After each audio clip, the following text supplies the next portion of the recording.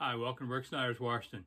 You know, it's getting near the end of the NFL season. I run Warpath Magazine. We do end of the season honors. And so I was talking to some guys about, hey, who do you think is the Washington football team's, best offensive, defensive, special teams players? And there's still 4 games to go, so we could change my mind about this. But I think offensively, Terry McLaurin. I know people say, well, look at Alex Smith has done, but Alex only started 4 games. McLaurin's done a great job all season. I think he's the runaway leader on that. Defensively, really argued a bit about Chase Young versus Montez Sweat. I think they both have done a great job, and it's a little hard to believe a rookie's going to be this big of an impact, but he is. So I think Chase Young right now is the defensive player of the year for the team. Special teams, I get tired of saying Tressway's name every year, so I'm going to say Nick Sundberg right now. Let's go with somebody else. The deep snapper has done a great job. I don't want to jinx him, but he's done a great job, so why not?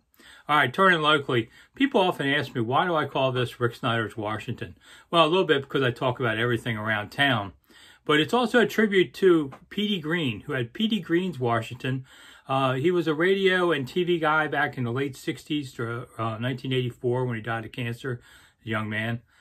Petey Greene was a controversial guy. He'd have this late night Channel 20 TV show where he'd talk about anything. And, he was just a grassroots, street-level guy that got on TV and said what he wanted. Howard Stern came on that show once in blackface, and the two of them went at it like nothing, like they were old friends, but still, And Howard Stern would later say that Petey Greene was one of his big influences of his career.